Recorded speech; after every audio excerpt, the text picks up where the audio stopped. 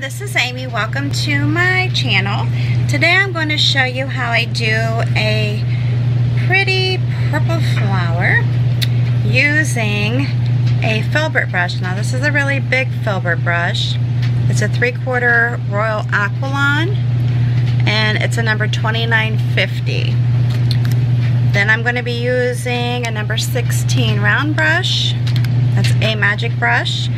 Number 10 Deerfoot Stippler, and a fine liner from Westonia, which is a nail brush.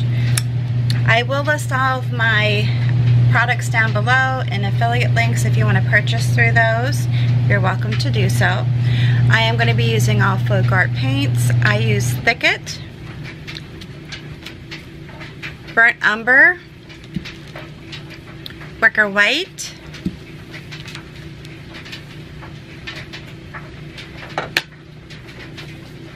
Yellow Ochre, and Red Violet. Now it's a combination of multi-surface and enamel paints. I do combine them.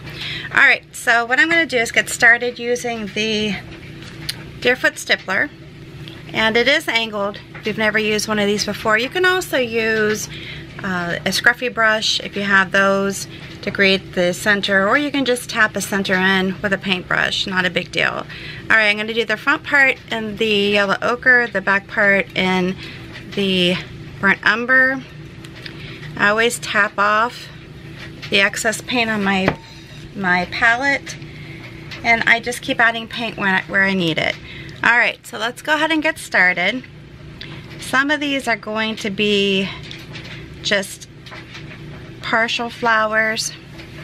Some of them are going to be full flowers. And I'll work as many in here as I can based upon the room that I have, because on my paper I had more room. Alright. If you're new to my channel, please know that I do try to create simple patterns, simple paintings for beginners. So if you think, wow, this is too simple for me, if you're a more experienced painter, you might want to just take what I have as inspiration maybe for the design itself and create based on your skill level. You know, add your skill to it. Alright?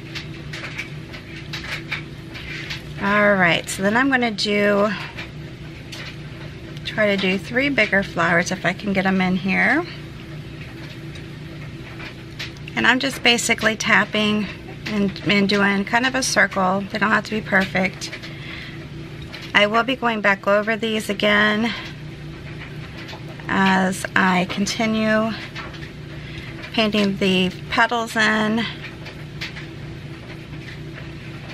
Now if you're new to glass painting, it's very important that you clean your glass really well with soap and water, and that you then go over it before you paint. You go over it with rubbing alcohol just to ensure that all the debris, fingerprints, that kind of thing are off of it, so that your paint adheres nicely to the glass.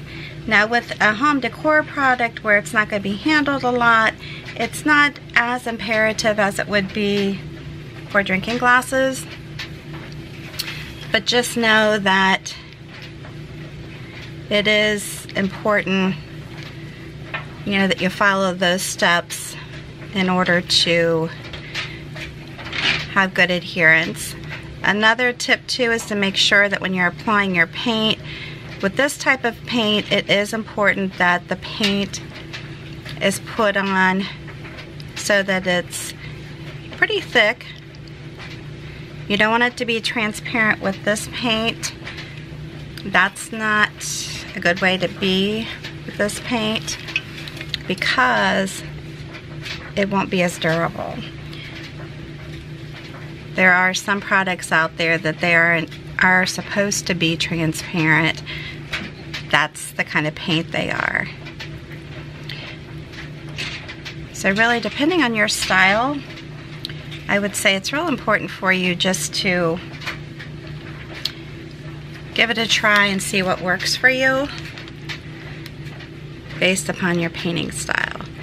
Alright, so I'm taking this big brush, this big filbert brush, dipping it into the red violet, and then I'm going to tip it into the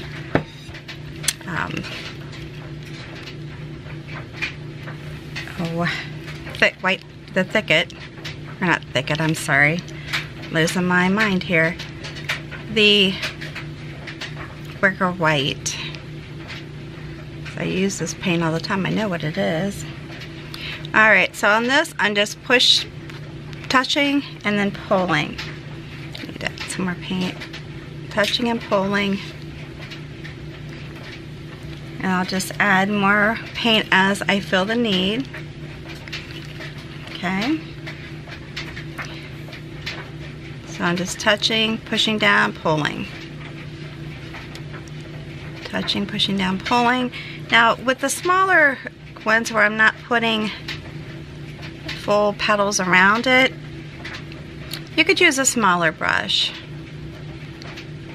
And if you have a regular filbert brush, feel free to use that. Don't put a bunch of money into products if you aren't someone that's going to be using them often.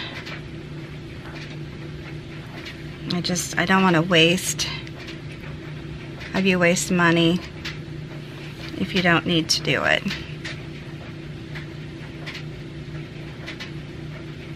I just happened to see this brush and thought it would be perfect for what I'm doing, just to be doing a different brush for the painting.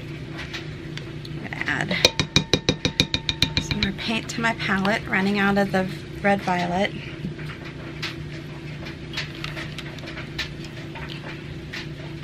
When you're painting on glass, as you're painting it, if you feel like it's too transparent, it's not opaque enough, go ahead, give it some dry time or hit it with a heat gun.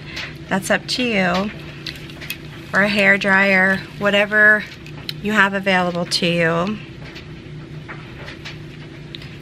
Or you can just let it sit for about an hour or so and then come back and give it another coat. And there is a difference from painting on glass to painting on paper or wood. So if it feels differently, you know, there definitely is a difference. And I'll tell you, wax paper is a really good product to try in order to get to practice on a surface that's similar to glass. Gives you the feel of it.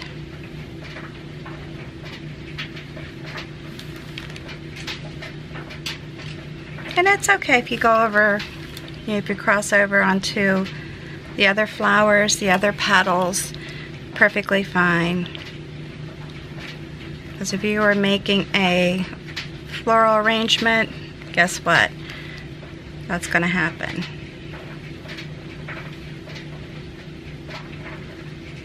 And I'm not really counting petals, so just put on whatever you feel works.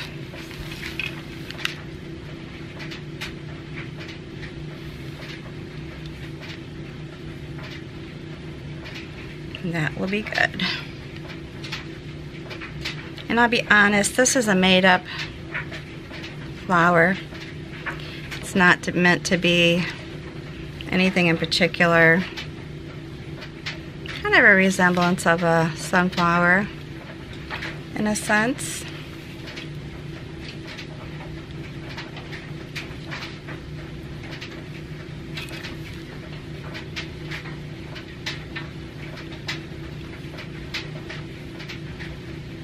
And you can see how easy it is to paint it.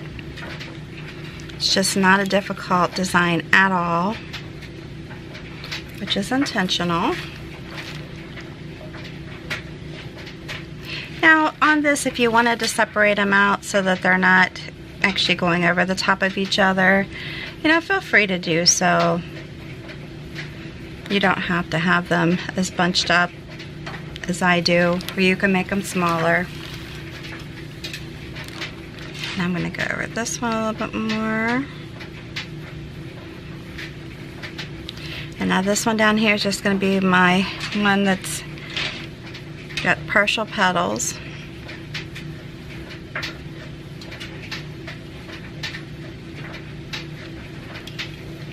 And I'm sorry if I float off the screen at all. I'm really trying to pay attention to that.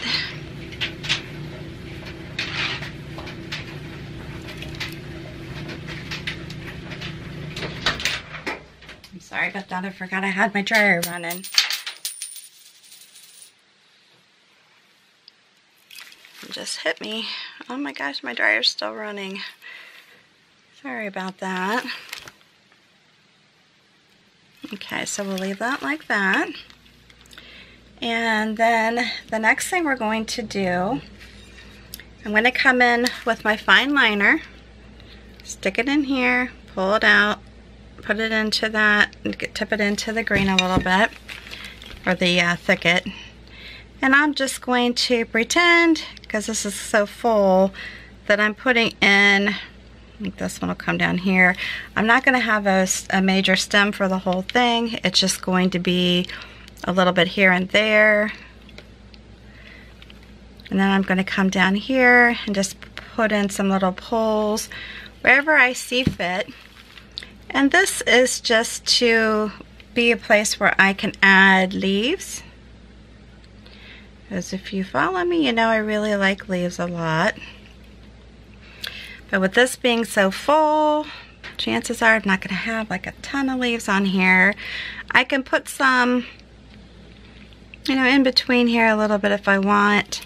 I'm not going to worry about it too much. Now this is the bottle that I actually will do designs on for the video, and then I wash it off. So keep that in mind. That's one reason why it's not as important to me, because I'm not going to keep it. I'm not selling it. Alright, so I'm taking the round brush, putting that into the thicket, tipping it into the happy green.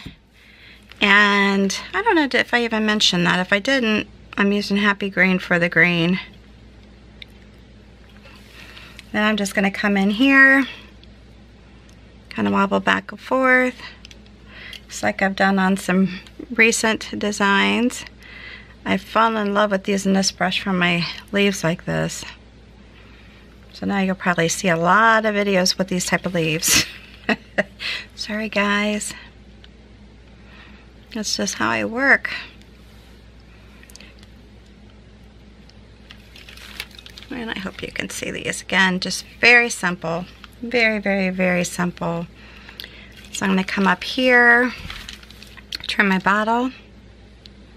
And these are going to come over the flowers a little bit, but that's okay.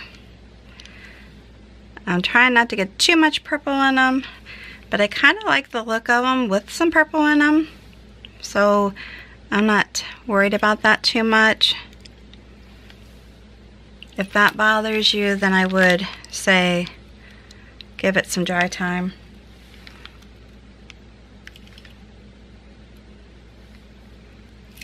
Okay, and then I'm going to finish up with this one over here. Now, like I said, it's a lot of flowers, but I think it's pretty. I hope you do too. It's very simple, but yet very pretty, I think. All right. And again, if you wanted to throw some in the center, you can. I'm just going to leave it like this. The only thing I'm going to do is come back over it, put my Deerfoot stippler into the paint again, and then just come back in and of course create a mess here, pulling in some of the yellow from underneath here. And I'll just keep doing it. I always like to do this when I'm painting this type of a flower, just to kind of go back over the petals so it makes more sense. Kind of attaches, makes it fit in, attaching it more to the actual flower and not make it look. Now I'm going to have to really watch what I'm doing here, because I could go over the petals, but I don't want to. Some of them it doesn't matter to me, but on this I'm just going to leave it like that.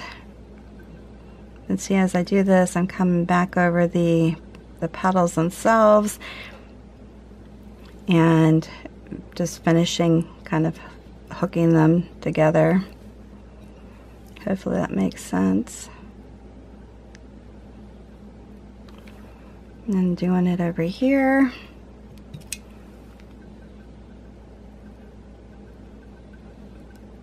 And your centers do not all have to be going in the same direction either. If you think they do, they really don't.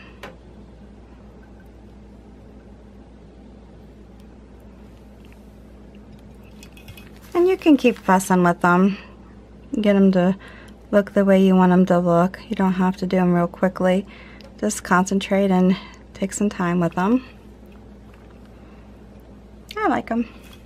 You can also do some little dots around them if you want them to be more, give them a little bit more interest. Feel free to do that. I'm not going to do that on this video, but I have.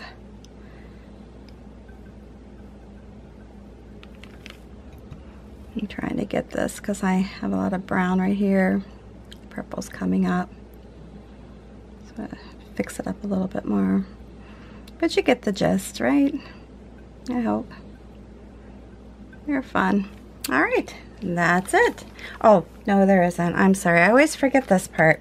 I'm going to go back into these paints with the little brush, my little liner brush. And I always forget this part. Coming back in and just doing some basic lining to hook the petals together, hook them onto the little stem. I mean, you can leave them to where it's just more organic and you just an assumption that they're hooked. But I like to go ahead and finish them off.